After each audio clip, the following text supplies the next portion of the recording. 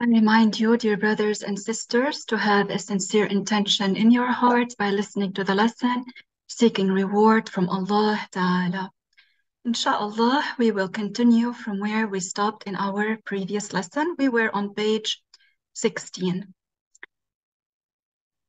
We mentioned that the author, may Allah Ta'ala have mercy on him, he said that Allah has the perfect attributes.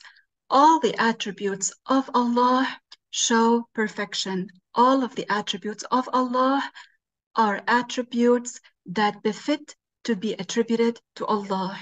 You already know that the attributes of Allah have no beginning and no end.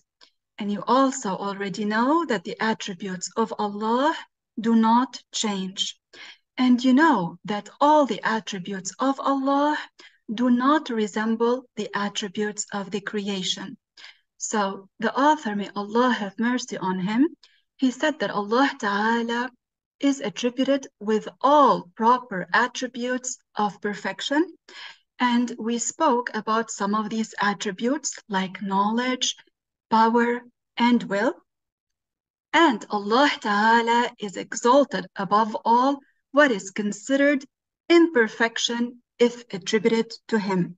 That means Allah is clear of any attributes that are attributes of imperfection if attributed to him, such as ignorance, powerlessness, color, boundaries, and occupying a direction and a place.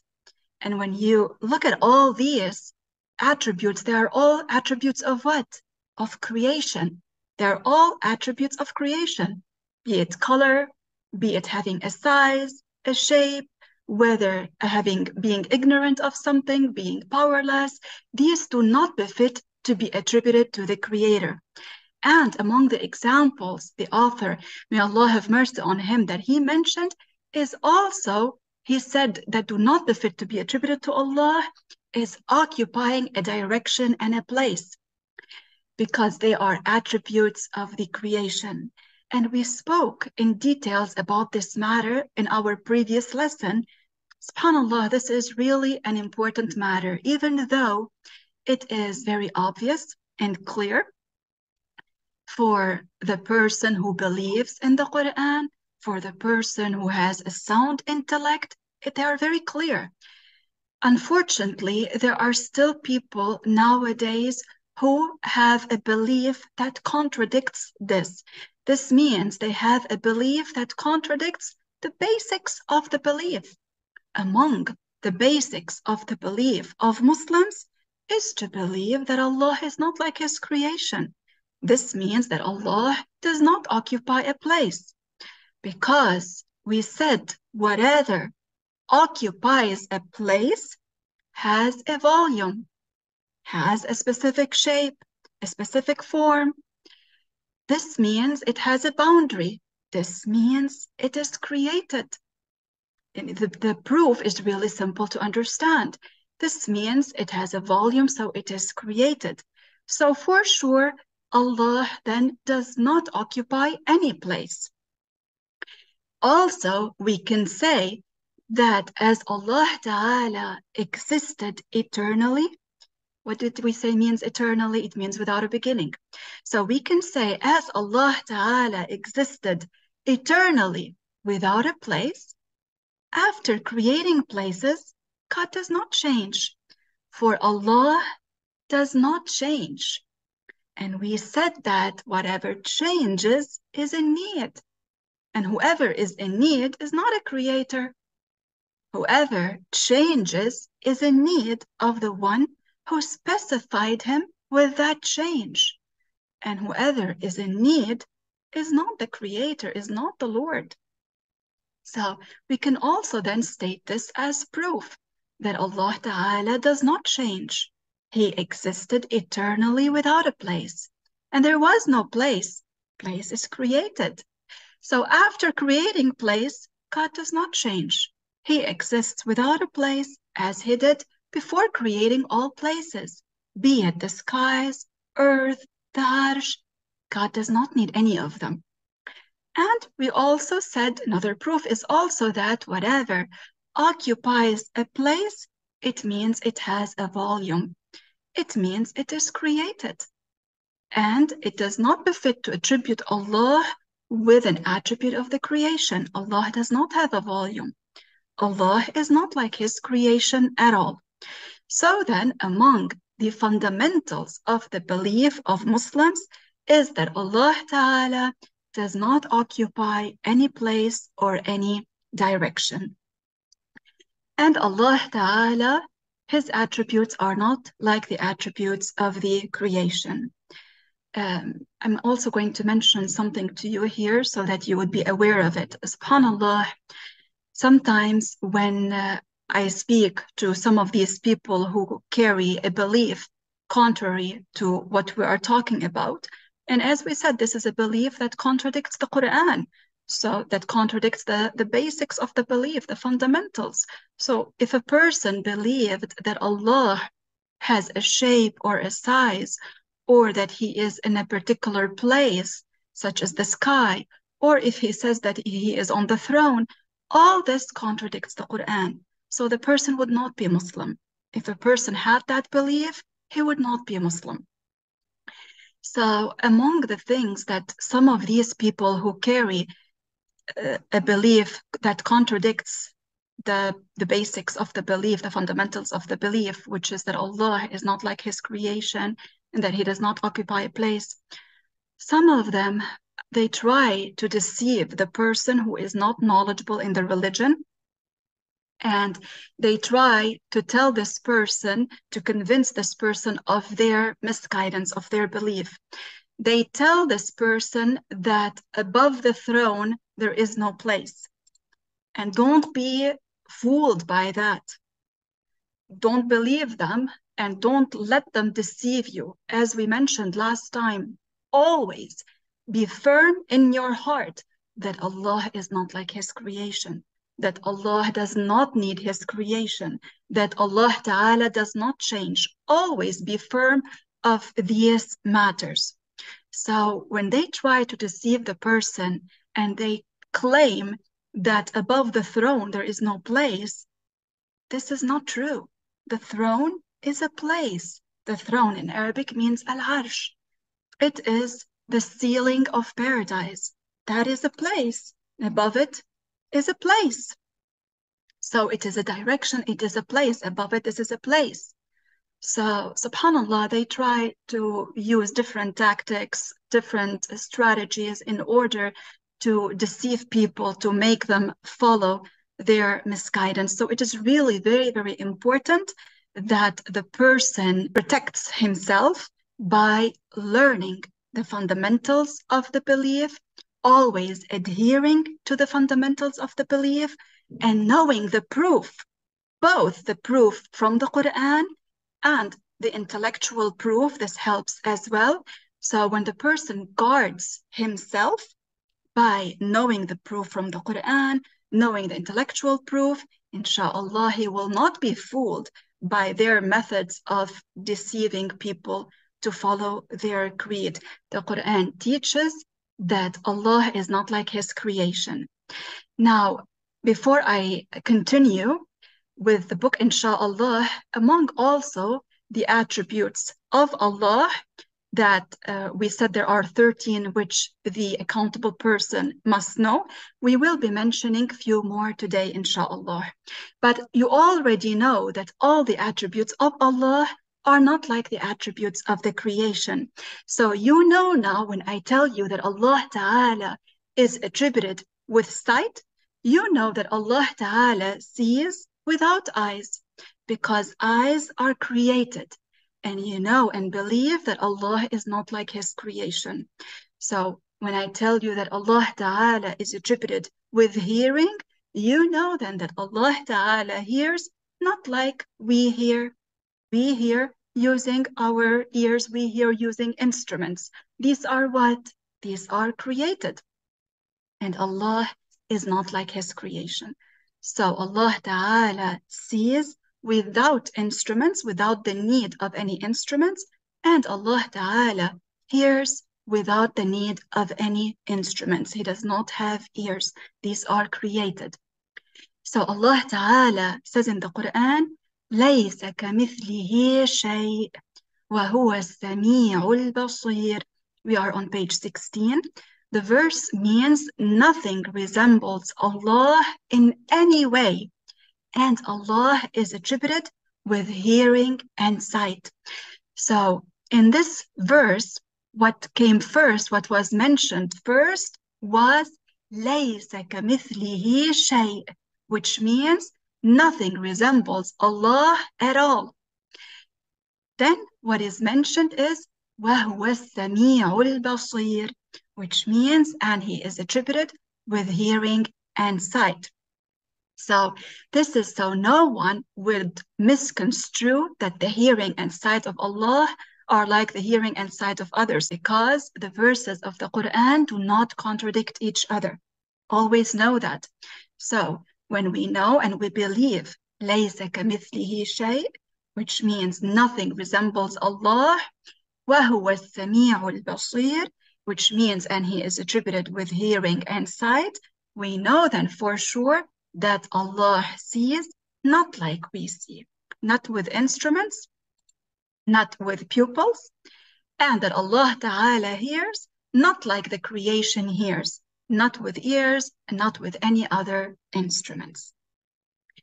Allah Ta'ala is not like his creation. He is dissimilar to the creation, not similar to the creation, as the scholar named Dhunnun al-Misri, may Allah Ta'ala raise his rank, said. What did he say? He said in Arabic, مهما تصورت ببالك فالله بخلاف ذلك. What does it mean? It means whatever you imagine in your mind, Allah is different from it. Allah is not like that. And when you think about it, you know that whatever you imagine in your mind, try not to imagine something in your mind. Whatever you imagine in your mind, it has a shape, it has a size, it has a color, it has a form. All of these are what? Created. All of these are attributes of the creation.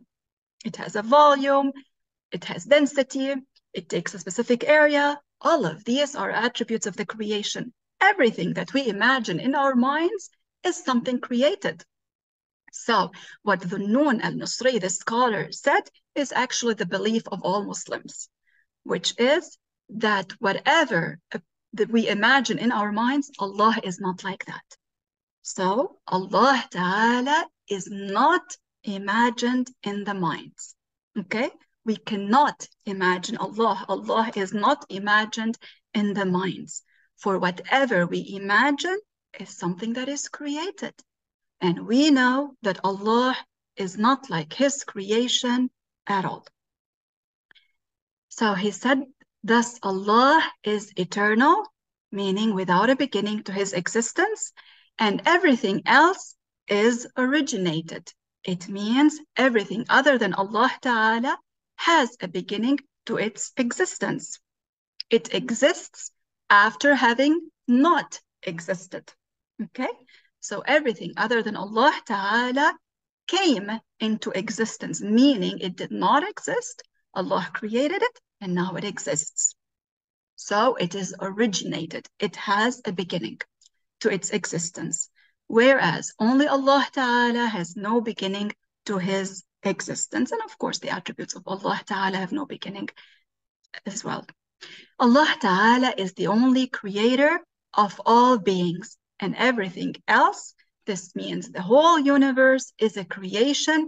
It has a beginning to its existence.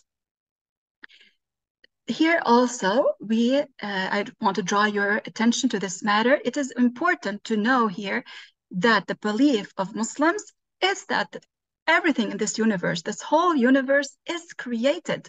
It has a creator who is Allah Ta'ala. So it did not come into existence like that by itself. It did not create itself. Something that is created cannot create. We are created. We cannot create something. We cannot bring something from non-existence into existence. We cannot. We ourselves are created. So whatever is created cannot create, cannot bring something else from non-existence into existence. So this universe has a creator. Okay, know that, because subhanallah, nowadays you need to protect yourselves and you need to protect your loved ones, you need to protect your children, your siblings, your family, because many people now, including, unfortunately, in many schools, they teach what contradicts that. They teach what Darwin's theory claims.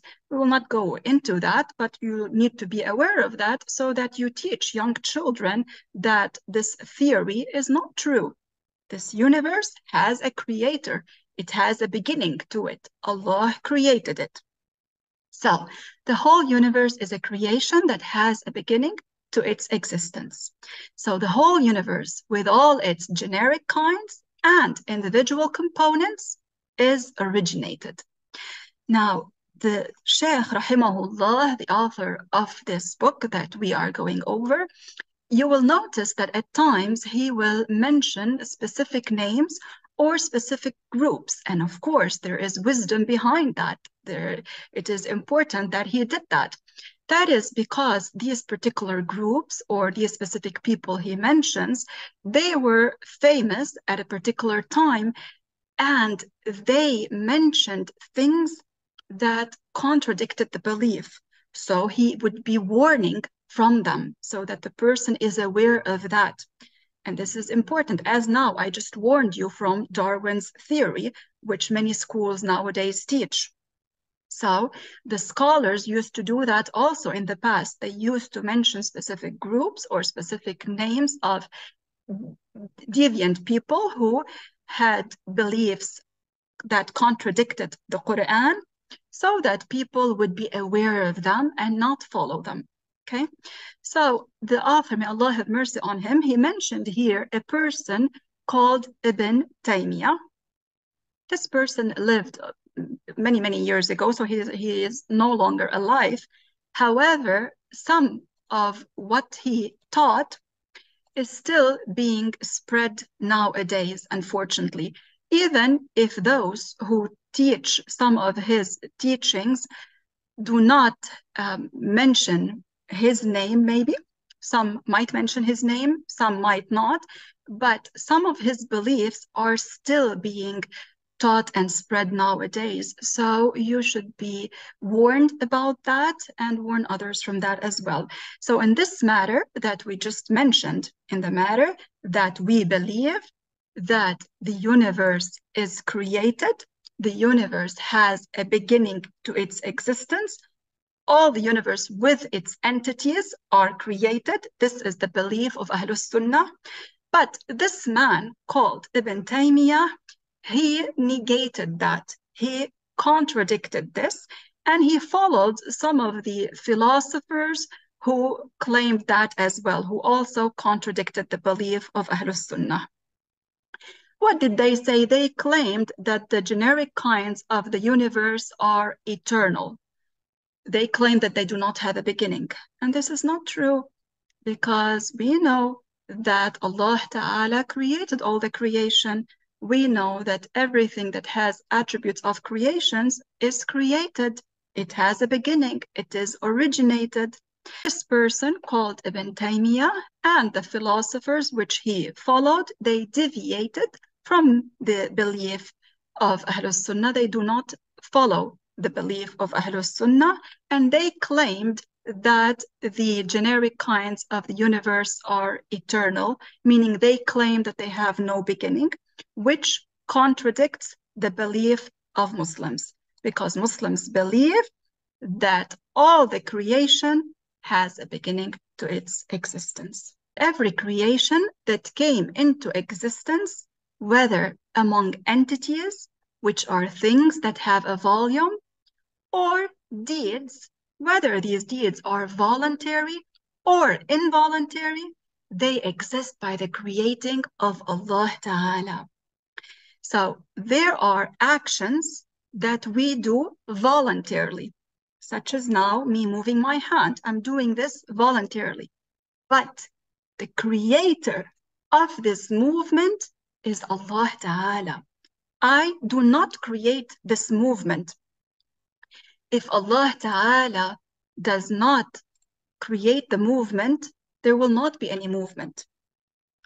So this is also among the belief of Muslims, that the creator of the voluntary and the involuntary actions is Allah Ta'ala. Voluntary, we said, as I am now doing, I'm moving my hand. This is a voluntary action. Involuntary, such as, for example, my heartbeat. This is something that is involuntary. Or sometimes when you feel cold, you shake, sometimes involuntarily, okay? Both these kinds of movements, the voluntary movements and the involuntary movements, both of them are created by Allah, okay? So Allah Ta'ala is the creator of entities and movements, voluntary movements and involuntary movements as well, okay?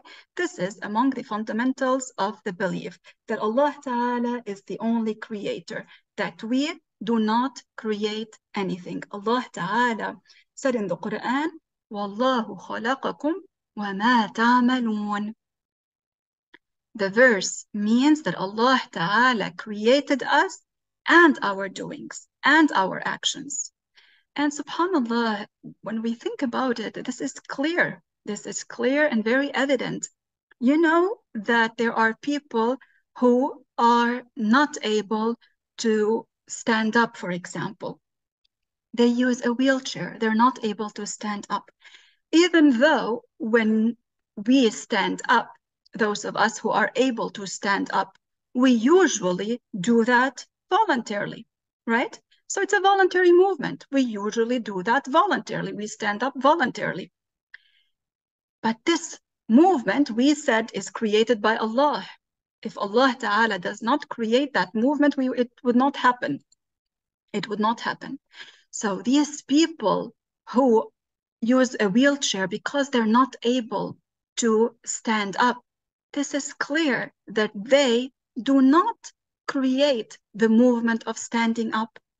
Because in reality, wouldn't they like to be able to stand up? Usually they would. Usually you and I think that they would. But they are not able. So this is proof also that they do not create the movement of standing up. We do not create any movement. Inshallah ta'ala, we will talk about a matter that is called acquiring our action, which is that what we do and we are accountable for. It will come, inshallah. So, the author, may Allah have mercy on him, he said, every creation that came into existence, whether among entities, which are things that have a volume, or deeds, whether voluntary or involuntary, they exist by the creating of Allah. All entities, from the particle of fine dust or smaller to the grand throne, which is the largest creation, exist by the creating of Allah. A particle of fine dust is the smallest particle we can see unattached to anything else with the naked eye. It is visible when light passes through an opening. In Arabic, this is called al-haba. So this is the smallest particle that we can see with the naked eye. However, there is something that is smaller than that, but we do not see that with our naked eye. Okay, and that the scholars call in Arabic al-jawhar al-fard. Okay, this is so small that it is no longer divisible. It's not divisible anymore. It is so small.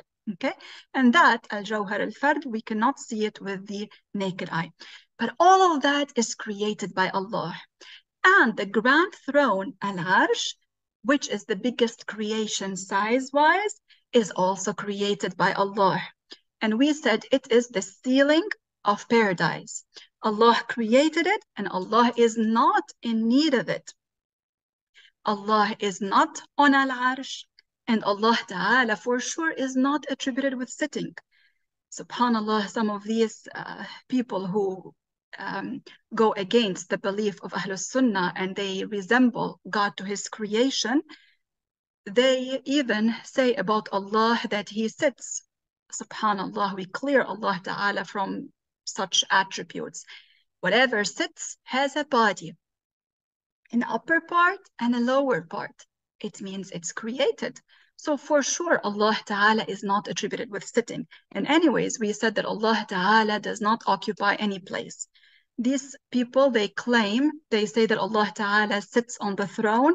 Billah, this belief contradicts the Quran, it contradicts the teachings of the Prophet alayhi salam, it contradicts the consensus of all Muslim scholars, and it contradicts the sound mind. So be aware of that. So Allah Ta'ala created Al-Arsh, the throne, which is the biggest creation size-wise, and Allah Ta'ala is not in need of that. So Al-Arsh is the ceiling of paradise. The author said, along with every movement, along with the aforementioned physical beings, Allah created the outward deeds and every movement and rest. These are created as well. And the inward deeds as well. Outward deeds, these are visible to the other people usually. They see our outward deeds, but inward deeds such as what? The inward deeds such as our intentions. Okay? Allah Ta'ala is the creator of our intentions, and Allah Ta'ala knows, of course, all our thoughts and intentions. So Allah Ta'ala is the creator of movement and rest and our outward and inward deeds and thoughts of the slaves that occur. These originated things which came into existence are all created by Allah Ta'ala. So Allah Ta'ala said in the Quran, وَخَلَقَ كُلَّ شَيْءٍ. The verse means Allah created everything. Everything that comes into existence, it means it is originated, it means it has a beginning, it means it's created. And Allah Ta'ala is the creator of all the creation.